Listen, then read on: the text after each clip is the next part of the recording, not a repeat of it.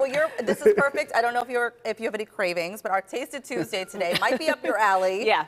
We don't have the pickles to go along with it, but we do have ice cream. Oh, and it's blue. It's blue ice cream, yeah. So this is from Millie's, and it is called Blue and Green Earth Pattern Vanilla Cake Ice Cream. It's going to be available throughout April. They've teamed up with Pittsburgh Parks Conservancy for Parks Education for Earth Month.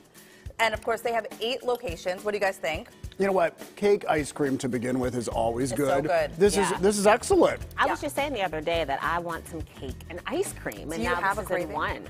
Oh, I've had several cravings. I mean, I'm better now, but I mean, it was at one point I went in. I'm surprised people on social media didn't catch on because I went on a Chinese food run, a bagel run. I mean, all sorts of things. I remember now you asking where's a good Chinese food place. And yeah. I went to 3 different places for the bagel run. I went to 3 different locations and bought home all 3 different. I was like, what are you doing?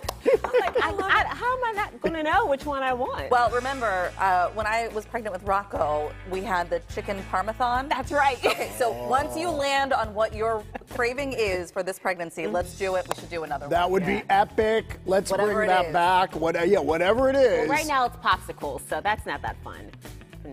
Also, there's a challenge to get those eaten before they melt. You get back to us when you find something else. All right. This Yeah. is great, All right.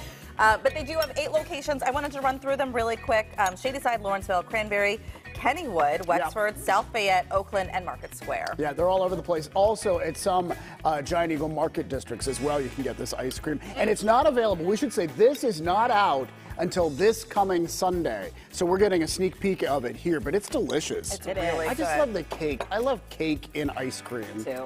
Oh.